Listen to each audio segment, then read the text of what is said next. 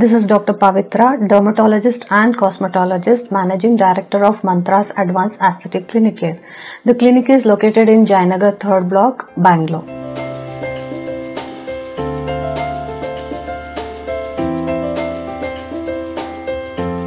Once a patient with a severe hair fall walks into a clinic, first we need to take a detailed history of the patient, whether there was any history of prolonged illness, surgeries, or any protein supplementation where they are going for a gym on protein supplementation.